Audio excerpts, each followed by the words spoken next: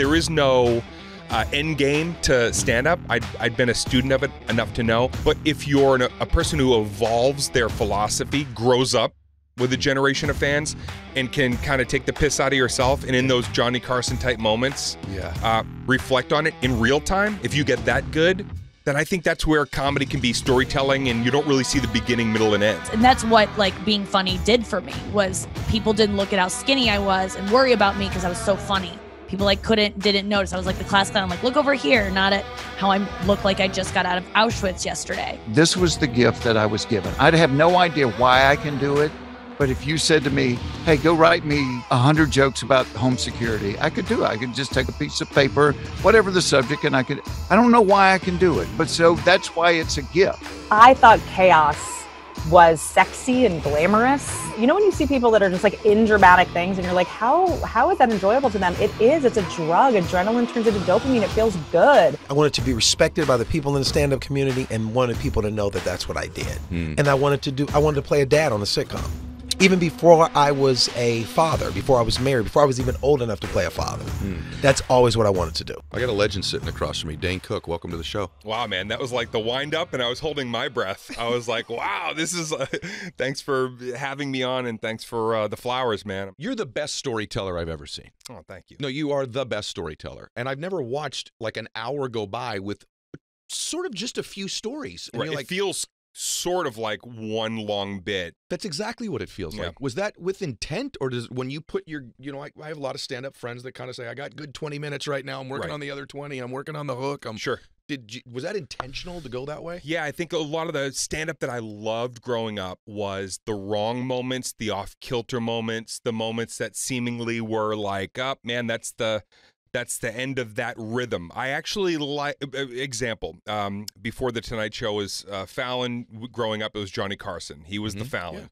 And Johnny Carson could deliver the material, but when something went clunk, he came to life. And you saw something happen in the room and you felt it. That was, you couldn't take your eyes off him in that moment. And it was like, can he get back to the laugh? And of course he would. Yeah. And so I think I always looked at stand-up as, I'm never going to be a perfect stand-up comedian. I'm never going to master this. There is no end game to stand-up. I'd been a student of it enough to know. But if you're a person who evolves their philosophy, grows up with a generation of fans, and can kind of take the piss out of yourself, and in those Johnny Carson type moments, reflect on it in real time, if you get that good, then I think that's where comedy can be storytelling, and you don't really see the beginning, middle, and end. Yeah, I also think it takes tons of, I'll call it guts, since this is a clean show, but I speak for a living, right? So, well, I don't do it for a living, but it's one of the things I do. To go that long on a story means you got a lot of confidence where you're taking me, because if it doesn't hit, you've taken 8 or 10 minutes up of the show that doesn't hit. So that takes some real stuff, right, to do that. And it takes a lot of time not getting quite to where the end point is. Yeah, there's, it's kind of the cul-de-sac moment once in a while, I call it, where you go, well, this is lovely, but where does this go? Right. And so the pieces that you see, if I do my job the way I hope I presented it here, is I'm going to sandbox each story, and I'm going to find something that we call in comedy, I'm sure you've heard it from your other comedy buddies, is LPMs, laughs per minute. And if I can fill a story out and I know where I want to take you, but I can hit those laughs, it's not a seminar or a monologue, it's stand-up. Oh, very good. Yeah. What made you do it at your house? A few reasons. Well, first and foremost, when I moved in there 12 years ago, It's a baller pad, by the way. It's a beautiful spot. Yeah. And it's overlooking, and it looks like a treasure trove out there. It's glistening. And I stood on my porch 12 years ago. I went through probably one of the most difficult moments of my life, where I'd come out of a hardship, a financial hardship. And I almost didn't even know if I could keep my house. I was in such dire straits. But I stood on the porch, and I was like, not only am I going to work my ass off my butt off, to keep this place, but it feels like a stage up here.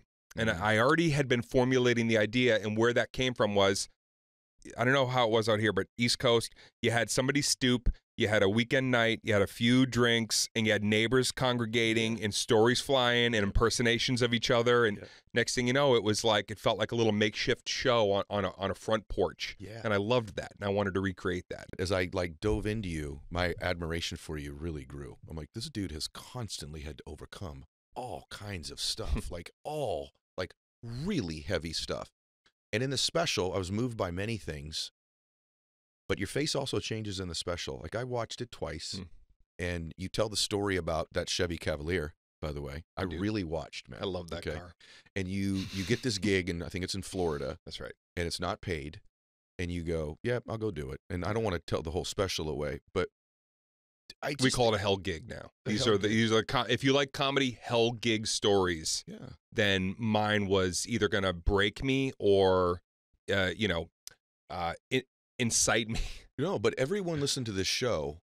Everyone, if you're listening to my stuff, you want to do something great with your life. You're either doing it or you're trying to do it. And you are going to have your version of this maybe multiple times. Right. And then the crazy thing is, then you may even get there and have it taken like you did. That's right. But could you... And not only that, but you may get knocked down and get up and get knocked down and get up and then get knocked down and get up. It's like, it isn't just a metronome rhythm of like, oh, if I take a knock. Sometimes you can take a lot of knocks. A lot of them. And you've taken them. And I always say the difference between winning and losing is so small in life, in sports. We're talking football before we went on here. Yeah. It's almost too scary to look at. And you were this close to going, I'm out.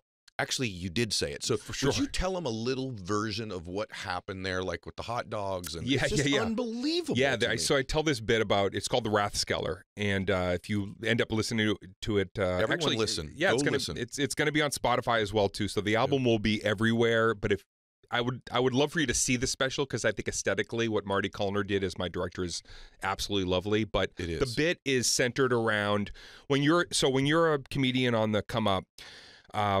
There's no dental, there's no there's no support, there's no union, there's no nothing. And you just take these gigs sometimes they might be, the middle of nowhere would make these gigs seem interesting. You're talking about places that seem like kind of insignificant, but it matters to get out on the road and build that fan base. So I tell the story of a humiliating, bludgeoning, ego destroying, maybe even ego defining, if we wanted to get into psychology of it all, moment very early in my career where I was hired to do a gig at this place called the Rathskeller. From Boston, I drove to Florida. The story I tell is probably a condensed version of a 48 hours of my life where I was really rethinking everything. Putting it out really in front of me. And I'm sure you've had these great minutia conversations where you're really getting into beyond the nitty gritty. You're into the plankton of it all. And you're going, I do not have what it takes right now to see this through. And to relinquish your power in that moment and know it's okay to know I don't have it all. I don't. But maybe from that, I can recognize the pockets, the holes, the voids, and start getting the education and information to fill those things in. But you need to have it almost like break apart and crack apart and break you in order to go, oh, yeah, this is life. This is life. Identifying that void and going, I need material in there, not comedy material. I need stuff in there, to the adhesive. Yes. For the dreams around it to come to fruition. He basically quits, and then like a few minutes later goes, no, I'm not out. Don't tell the whole ending. No, I won't. I want to see the whole thing. I want them to see it. But I mean, the thing about... I'm kidding. It's not the actual ending. It's not the ending. There's a little bit more after that. But my dad was an alcoholic, and when he got sober, I finally got sober. I said, Daddy, are you never going to drink again? He goes, I can't tell you that. I'm just not going to drink for one more day. And when I was an entrepreneur, it reminds me of the story I am an entrepreneur, but when I was struggling, which I still struggle sometimes, but when I was really struggling, I called my dad. I'm like, I don't have what it takes. Verbatim what you just said. I said the words, I don't have what it takes. I'm just not like these other guys. I don't know. Like I want it, but I don't think I want it like they do, or there's something missing in me. I'm going to quit. Wow. And my dad goes, I go, Dad, I can't decide. I just want to do this forever. My dad goes, well, you don't have to. He goes, just don't quit for one more day. I just didn't quit that day. You know what I mean? I just didn't quit that day. And then the next day, kind of the emotion started to wear off and my strength came back. And many times I'm like, I'm just not going to quit for today. You needed to be depleted. You almost needed to run your battery out completely. Yeah.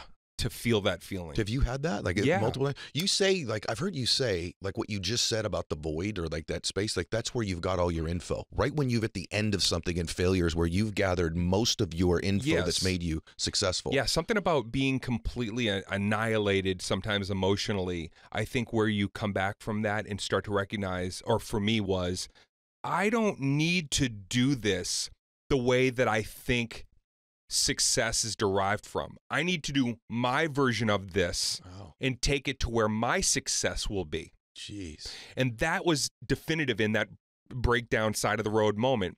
What I say now and kind of the way I put it together and what I think is kind of an interesting soundbite is like when you're at your rock bottom, I try to tell people, don't be so fast to come up for air. Don't get the hell out of there so quick. Take a beat, look around, accept that you're in this rock bottom moment because there's so much data and failure. There's so much wealth of information in hitting that lowest moment that when you finally come to the surface, those are gems that you've brought up with you. And you only get them at your most broken, down at the bottom moment where you're not just on one knee, you're down on both, trying to figure out like which end is up. You need it. You need that. NIKKI GLASER, welcome to Max Out. Oh my gosh, I'm so excited to be here. And I'm so honored that you did reach out to me because although I wasn't familiar with you prior to that, once I got researching, I was like, this guy is doing everything that is up my alley. I've already, just in preparing to be on your show, I've listened to a couple podcasts. And as I was telling you, I already feel the winds of change from some of the info you've exposed me to. So one of the other things about you, just for what it's worth, everybody, that surprises me about you, because you are so successful. Everyone, she's being very human with you. And then just so you know, she's on the spinning earth, one of the most immensely gifted and talented people in the world at what she does. So she's being really real with you, but then there's this other side where there's this genius. We all have a genius. It can be our kindness, our physical beauty, our intellect, our humor. She's got a genius. And I'm talking like one of maybe 4 or 5 people. And in my mind, number one at what she does. But yet you care a lot about what people think about you still. I know. So like this whole Taylor Swift thing that happened. Just tell them what it is. And then tell them, why are you that way? You're a millionaire. You're famous. You're amazing at what you do. Your peers love you. And let's just be honest, guys. One of her things is she's kind of like hot when she's a comedian too, right? Like there's an element of that. So it's not as if you've gone through life being an unattractive woman is what I'm getting at. But I feel as if I am, and I deep down I am, and you can put a lot of makeup on me and get the right ring light and have the shimmer and I feel it's an illusion. I mean, there are times when I do feel beautiful and I look in the mirror and I say that to myself and I truly believe it. And then I see a picture 5 minutes later and I'm pushed off my pedestal. I mean, I really struggle. I've struggled from an early age of just feeling ugly and not feeling good, comparing myself just based on looks to other people and feeling like that was all that I was worth. And it's taken me, finding other paths to get the attention by being super funny. Okay. So people don't look at me as much. And that's what like being funny did for me was people didn't look at how skinny I was and worry about me because I was so funny. People like didn't notice. I was like the class clown, like, look over here, not at how I look like I just got out of Auschwitz yesterday. And so it was a defense mechanism. And then I even struggle with being known as like a pretty comedian because when I started, I was young, like I was 19. And so I was good out of the gate. Like I was decent and I had promise. And I think a lot of my, now I think, oh, I'm just successful because I was the young, pretty, funny girl. Oh. And now I'm like, okay, now I'm aging. What if the prettiness goes away? Even though I don't really believe it, but that's what people say, but it goes away. Now, am I going to be funny enough without being pretty too? Like what's aging going to be about? I do worry about what people think about me. I mean, I just think that's it's something I work on and I care less as I age. I really do. Yeah, the Taylor Swift thing wasn't about me caring what other people thought. It was about me caring about what I thought. See, what happened was I love Taylor Swift maybe more than anyone in my age should. She just makes me feel like a young girl again. I really could have used her music when I was growing up. Like, I tend to make comedy for myself when I was 15. I just feel like that was a time I could have really used some more guidance in my life. And my biggest dream is to have like girls like trading my videos like secretly. Their parents won't let them watch it, but they like learn stuff about what it's going to be like when they get older through me, because I yearn for any of that. And Taylor Swift has been that for me. I just love her music. I relate to it so much. And I'm not even talking about her recent stuff, like her song about being 15 and losing her virginity. Like the fear of that song still resonates with me. And so I love her and I talk about her a lot. And so she had this documentary that came out this past January, and it was kind of exploring, dealing with why she went away for a year. She kind of had too much media attention. It got too bad, too much for her, overwhelmed, and she went away. Not all that different than what you're describing. Yes, yeah. It really, on a much smaller scale, like just being overwhelmed. I can't even believe she went away for a year. When I heard that, I was like, you could go away for a year? Like, what if they don't remember you? And it's like, that's like my biggest fear. So I'm already like in awe that she did that. But then in the film, I'm watching the trailer. It dropped like January 21st or something like that. I remember I was in bed watching the trailer because I was so excited to see the trailer for this Netflix documentary. And I hear my voice in the trailer, and my voice is used in a scene to set up the fact that she like, it's too much, too many people having opinions about her. And I said, she's too skinny. All of her model friends, I don't like it. It was just something like that. I knew it was my voice right away. I called all my friends and I was like, listen to this trailer. I'm in this documentary. I'm sure of it. And this is terrible. Like, I'm going to look like, this is so ironic. I'm her biggest fan, and yet I'm trashing her. Right. And so my friends were like, that's not you. I was like, I know it's me. I know my voice. And I waited a week till the movie came out, and then it came out. And sure enough, I'm in the documentary saying exactly that. And it's my face and everything. And I just felt like gross. Like it wasn't, what I said wasn't funny. It was just critical. And it was so funny to me because I judged her for the things that I wish I were too scared. Like I always love when people are like, are you okay? It's like validating to me that like I'm doing things right. Like if someone calls me too skinny, I was just projecting. I was jealous that she was so skinny. I was jealous that she had model friends. It seems like, oh, she only has model friends. I'll never be friends with her. And it just like was like, ugh, it was a bad look. And I honestly love Taylor Swift. And I know that she didn't see that before the documentary. It was in the documentary. She only saw it once it was chosen for the film, but she saw it. She saw me mouthing off, and it just felt gross. So I wrote her an apology on Instagram because I knew that was the quickest way to get her to see it. Yeah. And she did, and she forgave me. And, I haven't heard from her since. She forgave you? She wrote back. Yeah. And she was like, oh my gosh, thank you so much. And she wrote like, because it was all about her. She was anorexic. And the irony is it's crazy that I was the bully for the anorexic girl. And so she even said like, because I even said, I've suffered with the same things that she has. And I can't believe I'd be one to judge her for it or comment on her body at all. Because it was like, ugh. And I wanted to clean up my side of the street. I just wanted to feel, it didn't matter if she forgave me. I really didn't care. I just posted, and like right after it, I was able to listen to her music again, which I wasn't able to listen to for a week because I was like, I'm such a bad Taylor Swift fan. She's done so much for me, and I like slander her. Like I just was consumed by just guilt that I had made someone had been so judgmental, and it just made me look at my shit talking self and be like, you need to stop. You need to calm down, to quote Taylor Swift. And so, yeah, that's why I did it. I was just like, I don't like this side of myself. People that I know that know you tell me, like, they obviously how talented you are. And then the next thing is she's such a really good person. Mm-hmm. And I say that for this reason. And I'm talking about like multiple people. Like they go, she's unbelievable. And man, she's a really good person.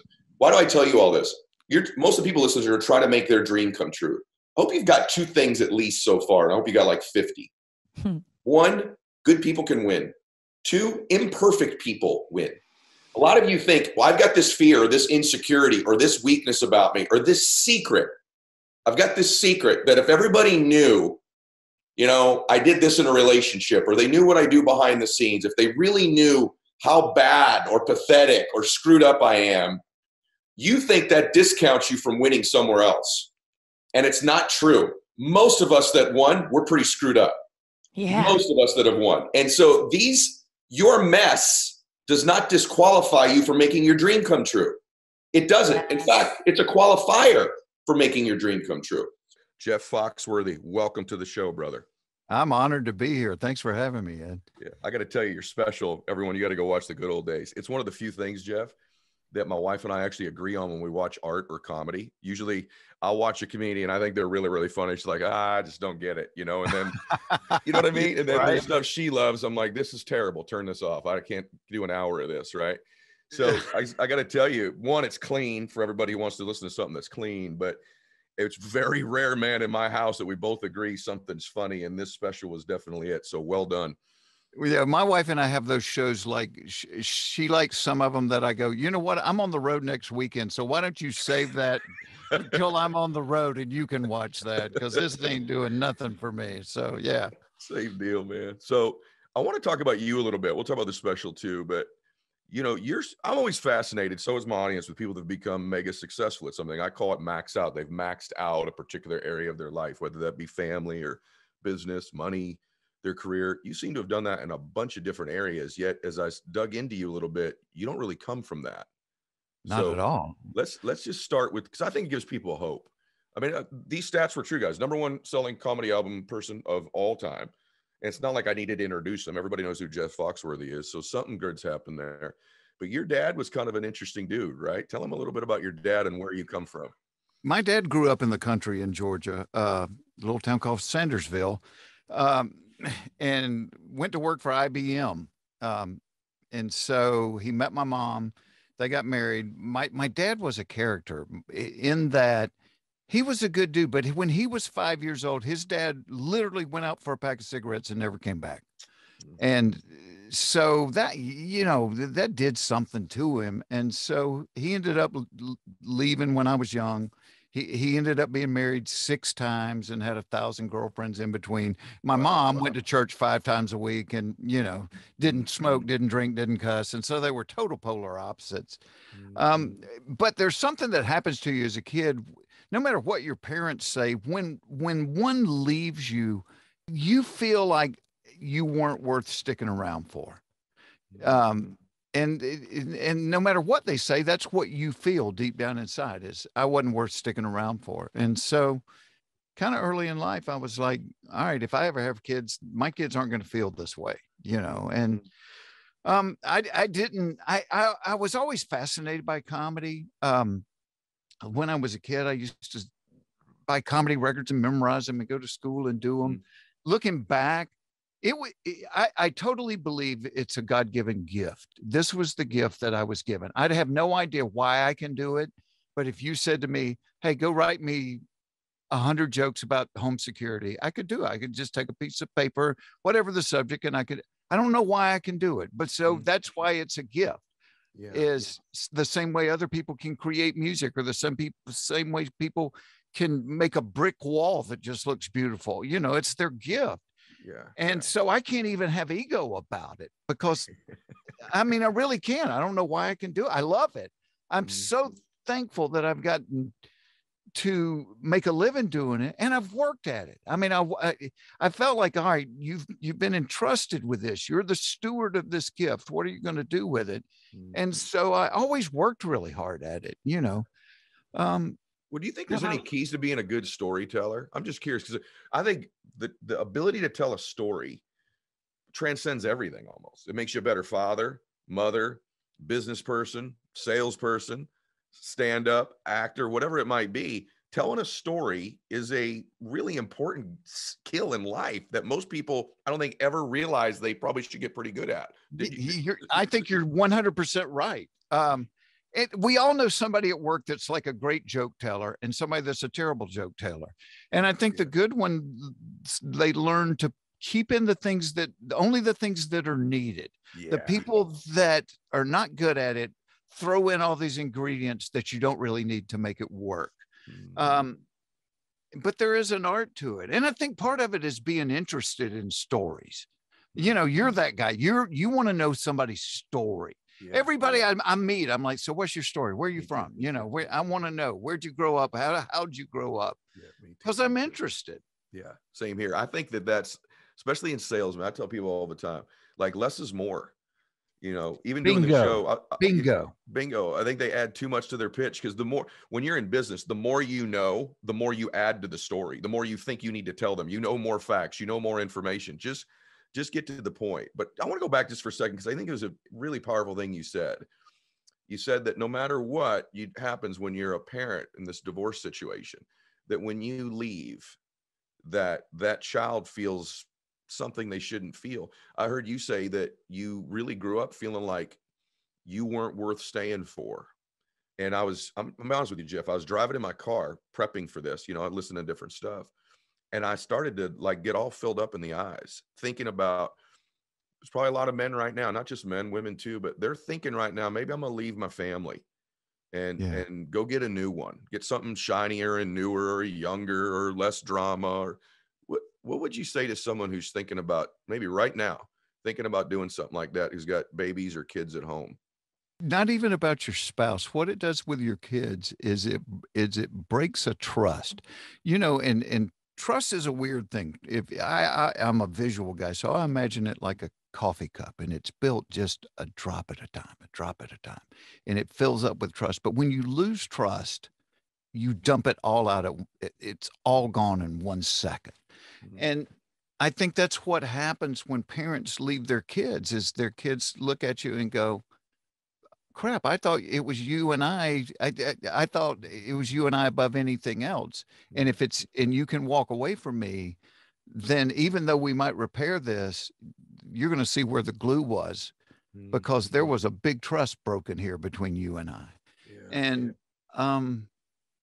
I mean, I would encourage people to really think about that before you do it. And I know people get in situations where it's just unbearable, but you always think about the husband and the wife. It's the kids that carry the most of it through life.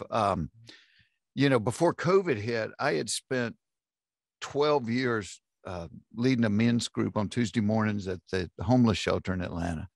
And most people end up in a homeless shelter because of some type of addiction.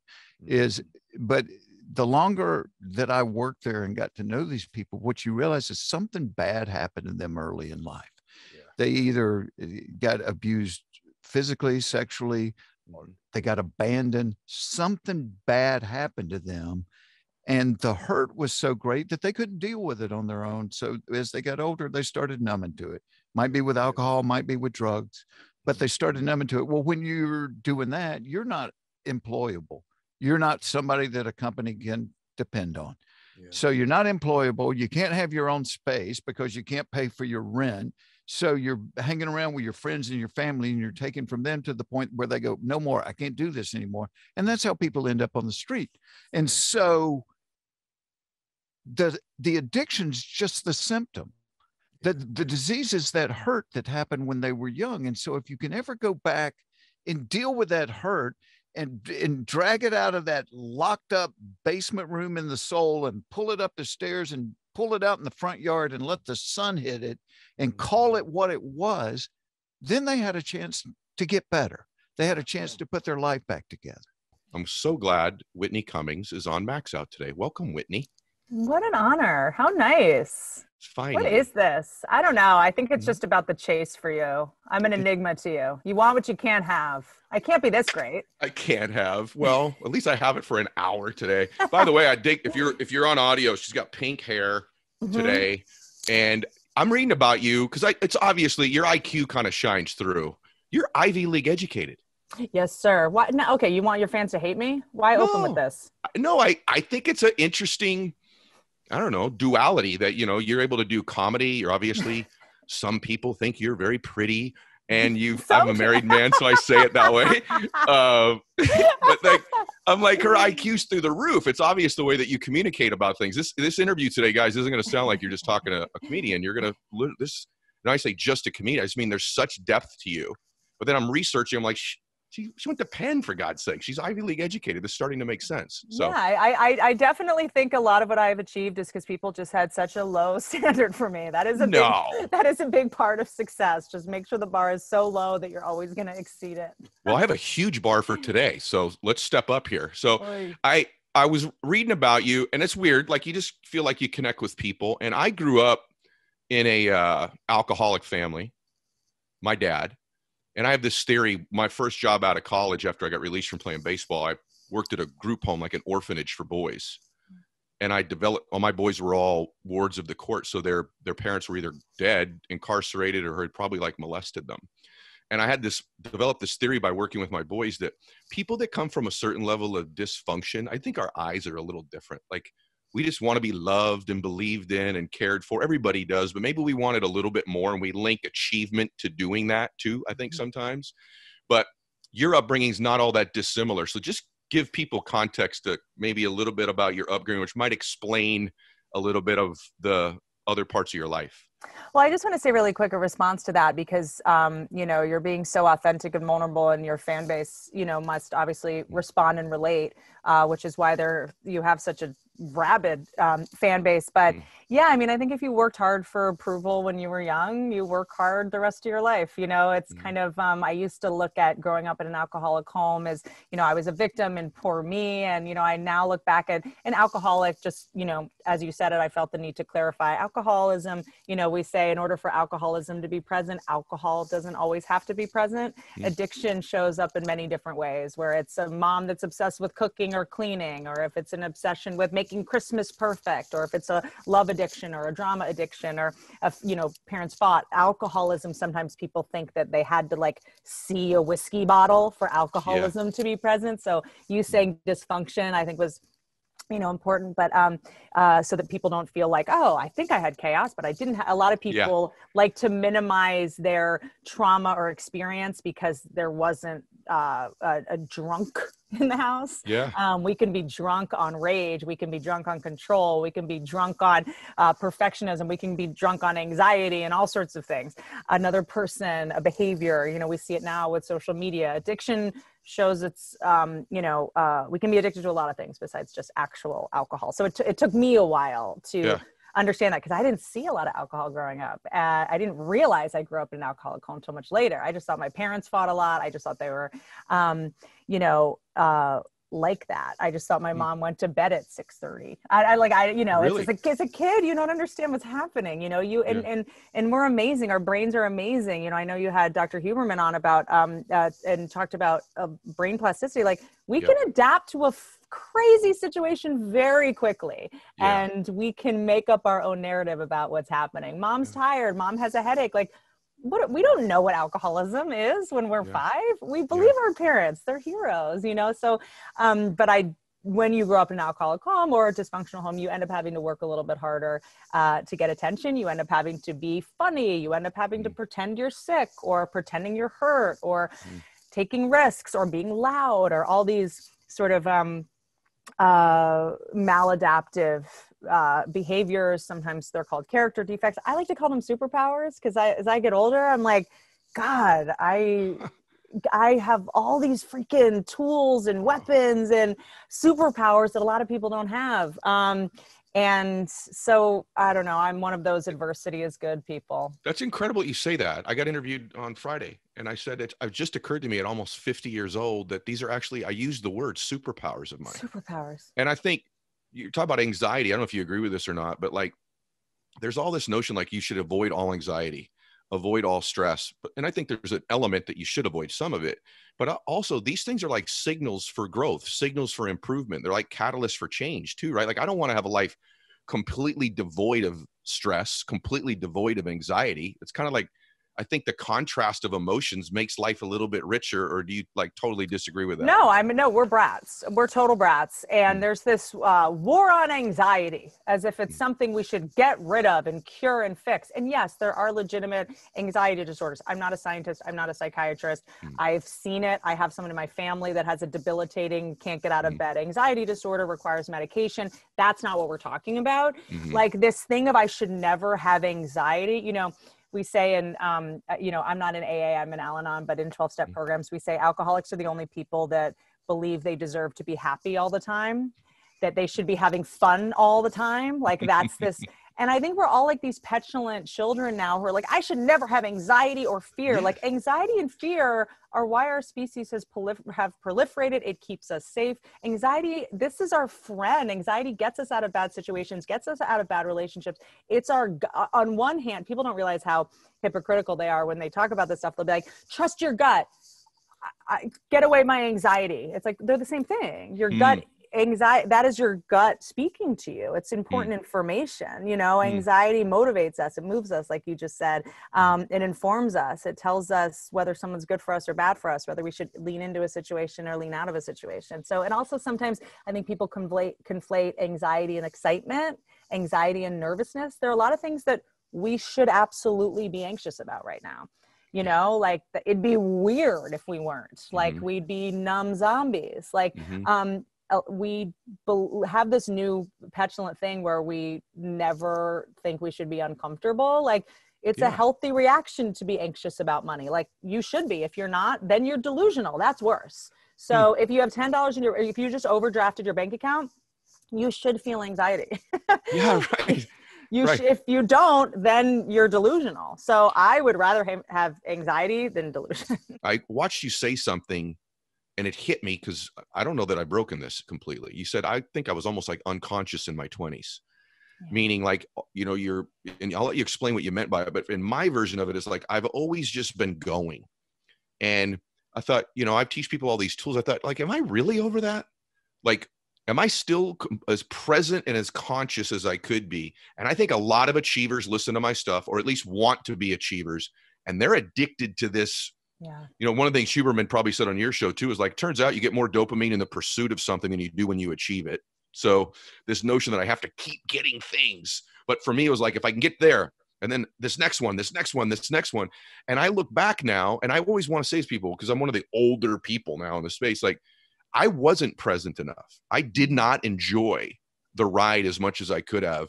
What changed for you, if it did, in your 30s that you didn't do in your 20s?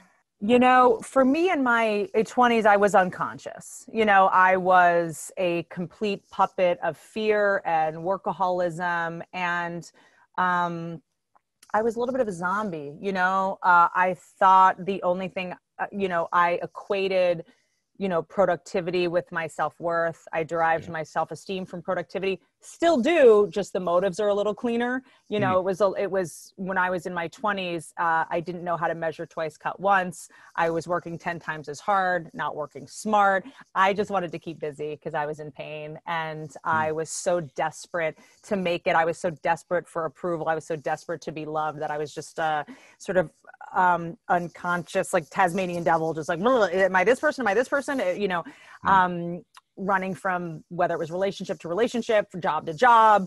I also was just grew up without money. I didn't have money. So I was also just trying to make money. And you know, I think it is, who was saying that your IQ goes down when you're worried about money. Andrew Yang, who I think you're having on soon. And I don't know who did the study, not a scientist, but when you're worried about money, your IQ does go down. So I also was so scared of not having money, but also at the same time spending irresponsibly, and you know, had a shopping addiction and all that. So I personally, you know, I know people are going to make fun of me in the comments. I do identify as an addict. I know I say that on every podcast. I just don't want to be going like, this is just how women are. This is just how, you know, people that grew up in alcoholic homes are. Like I very much identify as an addict. So I was very addicted to drama. I was in bad relationships. I was cheating. I was recreating my childhood circumstances subconsciously. I was recreating that familiar pain, you know? Yes. Who is it that said I'd rather have familiar pain than unfamiliar comfort? Like I would, you know, I grew up in chaos. I grew up with adrenaline and cortisol. You know, when you see people that are just like in dramatic things and you're like, how is that enjoyable to them? It is, it's a drug. Adrenaline turns into dopamine. It feels good. Yes. And I didn't know serenity. I didn't know calm. And, you know, there was this one quote that I'm going to pretend I'm smarter than I am. Does Athena want to look this up? Flaubert was a philosopher who said, be serene in your personal life so you can be violent in your work. Wow. I want to say. Wow. I thought my life had to be chaotic to like be a good artist. I thought I had to like, you know, for life to imitate art, your life has to be wild so that your art's wild. Like I just had this really romanticized idea of like, I actually now know that the most successful people are the most boring fucking people. So true. That have the most regiment. And I look at you and like, as I was doing some research on you, and I'm like, of course he's been married forever and is in a relationship. Of course, because you cannot be on dating apps all day and be chasing women and being in acrimonious relationships and like fighting with people and throwing phones across the room and achieve what you've achieved. So I hadn't learned, I associated success with chaos. I was like, oh my God, all these like famous actors and directors, they, you know, and actresses, they have 10 husbands and they, you know, cheat on their, I thought chaos was sexy and glamorous, and that's what success was. David A. Arnold, welcome to the show. Hey, man, I'm so excited to be here, man. You are right now blowing up. You got the Nickelodeon show. Yeah. You got your tour. Yeah. You got the Netflix special. You're doing a movie right now. Like, you're the dude. Yeah, and it's yet working. You're this overnight success that took 27 freaking years. I know. So take us back a little bit, because I just think this is one. I think they're inspiring people, but then I think there are people who have lived inspiring lives. You're both. Wow. And so, thanks. So did it really take you 20 plus years to actually really make a great living and break through doing this? No, it did not. It didn't take 20 to make a great living. I've been making a really good living for about 10 years, you know, because I've been writing and producing television, from House of Pain and Meet the Browns for Tyler Perry to Real Husbands of Hollywood for Kevin Hart, Fuller House on Netflix, the reboot of that. I mean, I've written and produced a lot of television for a long time. And now, you know, with the show that I created, That Girl Lele, that's on Nickelodeon and got picked up on Netflix, which is like the #1 show on their network, is killing, you know, creating that show made me only the 6th black man in the history of TV to have a soul created by credit of a TV show, which I didn't even know until it happened, you know, when Will Packer called me up to do it.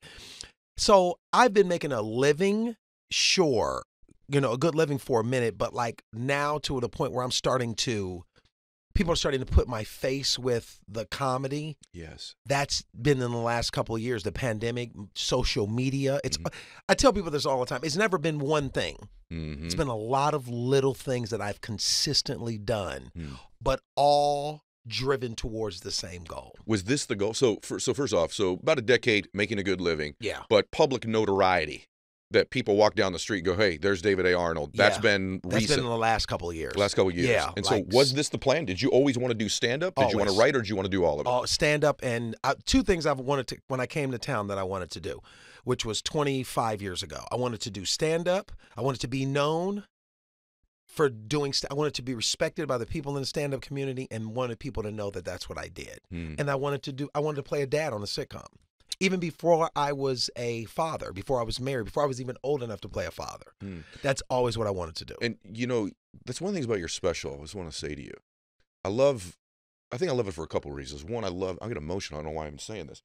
I love how you are open and honest in how you talk about your family. Yeah. And yourself as a father. Yeah. I also think, if I'm being honest with you, I think there's a layer to it that I respect and admire more, and that there's something beautiful about a black man also doing that on stage, talking about his family and his children. Were you conscious of that? Like, I want to make sure that I've honored my wife and honored my children as I've got this far down the road, or was it just that it's just so damn funny you talk about it? I think it's probably a combination of both. You know, I've always thought that what is going on in my house is hilarious and ridiculous and painful at times, you know, as it is. And I think it was the same way growing up. I knew, you know, I bring my wife and children out on stage with me at the end of my special. Yes. And I decided to do that like somewhere in between my tour. When I was preparing to film the special, I was just running on a treadmill. And that's where I do a lot of my thinking when I'm working out, right? Me too. And it's something just said, you know, people know me already.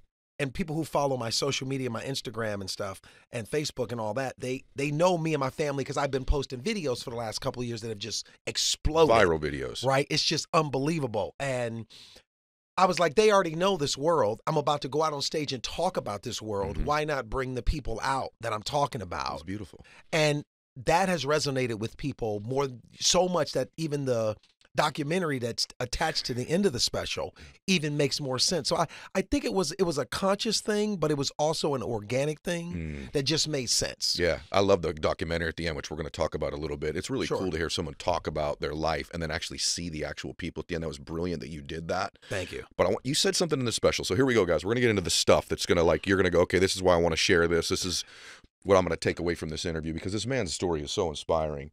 Having said that, you say this thing in there that I stopped it and I made my daughter watch it. Wow. There's a couple things. How old is your daughter? 18. Okay. She's So I'm 15 and 17. I know. We're right in the same zone. So I relate to the stuff you talk about during COVID and all the other stuff you talk about, right? Believe me, I relate to the frosting being off the cake and from Fat Ballerina. I relate to the cookie the other day where someone ate a half a damn cookie and left it on the counter. Yeah, all that stuff. Like the reason it's so funny is when you have kids, you relate to this. But the thing I really related to is you say, I got that thing. I got that thing. Yes. And I'm like, Bella, watch this. Yes. This is what I've been trying to tell you right here. That thing. Your dad's got that thing that sometimes it's like this dog in me, this relentless thing that it's invisible, but it's tangible. It's this thing, right? And I want you to talk to that because I think people watching this like, hey, they try to get these notes. This is what I need to do to be successful. This is what I got to think this. I got to read this book. The truth is underneath all that, you got to have that thing. You got to have that thing. It's that thing inside of you that it cannot be given to you. You have to find it. You can see it from others in the examples and that you've seen. My grandfather had that thing.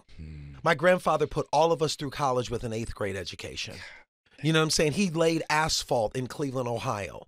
And that was my summers from 7 years old till 17. We went out and worked the summers with my grandfather laying 800-degree asphalt in the heat. That's where I learned to get that thing. My stepfather, who started the OJs and then quit the day before they made $1 million and went on to watch them become the biggest thing ever, right? And he went on to try to prove and be a producer and never hit that level of success again. But I watched him chase that every day. He had that thing. Yes. And that thing is something that you have to find it. You know what I mean? And and it can only be given. When I got sober, it was that thing that told me I don't want to live like this no more. And I deserve better because I grew up around greatness. Yeah. So like, why would I sell myself short? And that's when I tell my daughters, they play volleyball, when whatever they try to, from the volleyball, from making friends, from being better in school, you got to have that thing inside of you because life is always coming for you. That's so true. And that's what I try to give them. I said, you ain't got to be, listen, I woke up at 29 years old. That's when I decided that I wanted to be different.